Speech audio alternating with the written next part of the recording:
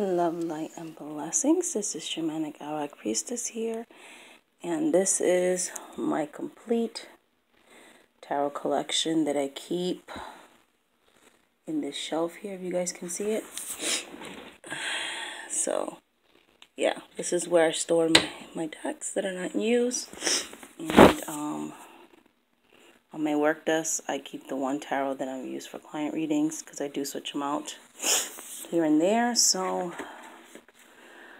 I have the Vision Quest Tarot, which I love. It makes me feel like I'm connecting with my ancestors, because I do have Native American ancestry. And I have a very strong connection with this deck, and I am a shaman, so I just really, really love that deck. I use it more for personal use. I also have the Silver Witchcraft Tarot, and I usually only use this deck seasonally, usually during the fall Halloween time. I have the Morgan Greer Tarot. I have the Lima Tarot, which I also use seasonally. I like using this one around springtime. It just feels very springy to me. I like this one also in the summer months. This one is like my spring deck, and I like to use it for divination for myself. Robin Wood, my first tarot deck other than the Angel Tarot. Crystal Visions. I like to use this seasonally as well. This is my other spring deck. And then I have the beautiful, sorry guys, trying to record this, the Dame Darcy deck. I like to keep it in this pouch, because the bag that comes with the Dame Darcy deck is like not the most sturdy of bags. I have the Chrysalis Tarot. I also have Shadowscapes. I also use this one for personal use, as well as the Chrysalis Tarot.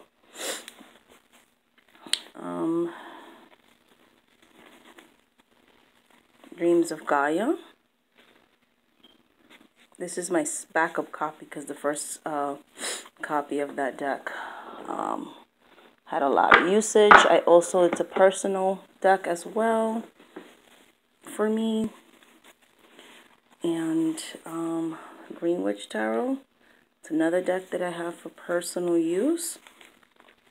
And I rotate these, my personal use decks, monthly. So I'll work with one deck exclusively for myself for journaling, shadow work, divinations, and things of that nature. Shadowscapes. I mean, not Shadowscapes, I'm sorry.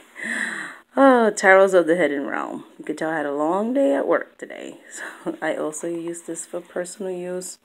I love it. I find it very healing.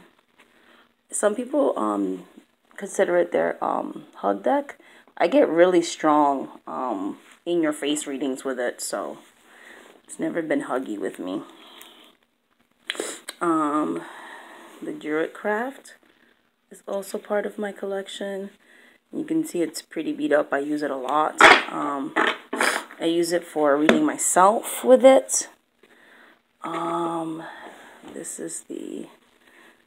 Sorry, I'm trying to open some of these with one hand.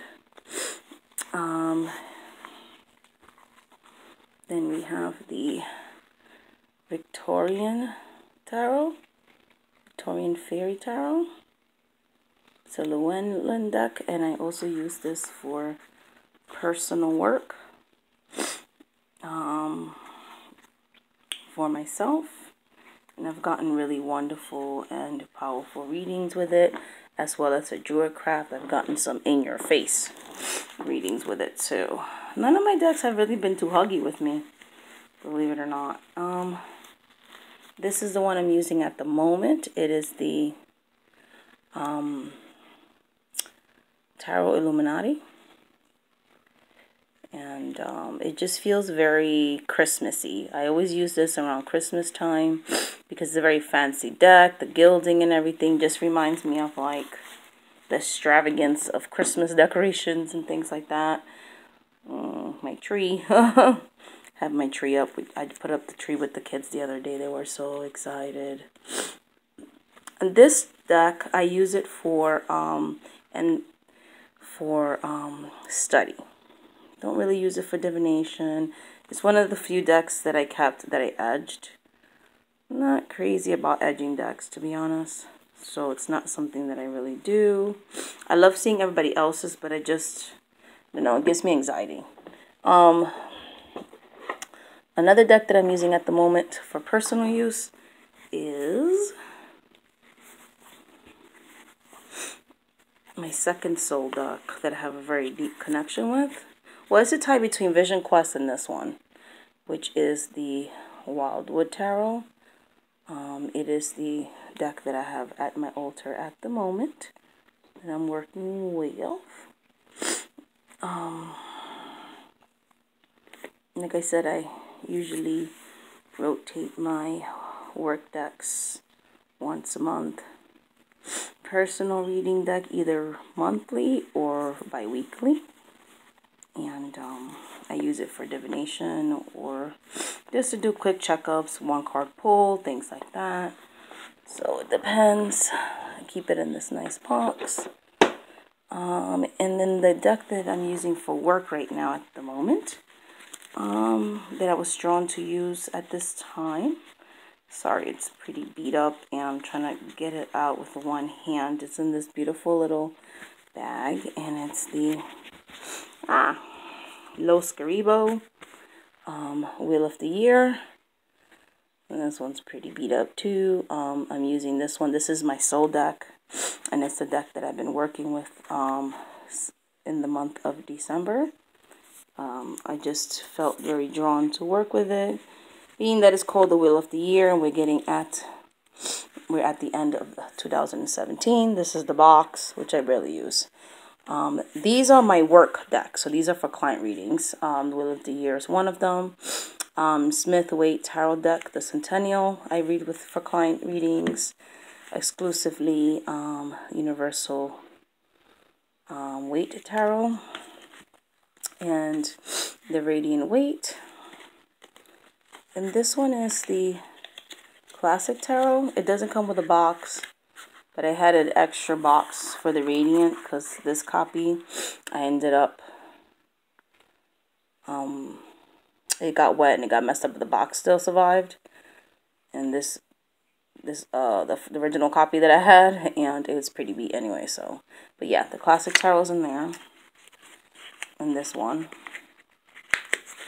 And then I also, the Hanson Roberts, and I usually trade these out monthly, every 2 months, or seasonally. So I only use tarot to read with clients because I mostly channel and things of that nature. But this is my tarot collection that I keep on the shelf, and then the one that it's in use usually is on my work desk. And I have 1, 2, 3, 4, 5, 6, 7, 8, 9, 10, 11, 12, 13, 14, 15, 16, 17, 18, 19, 20, 21, 22, 23, 24.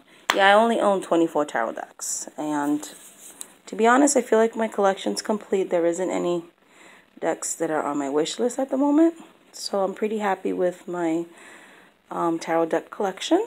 And even though I love watching your guys' collection videos and things like that, I just like, I don't know, I resonate with having a smaller collection. Well, love, light, and blessings. Thank you so much for watching this video.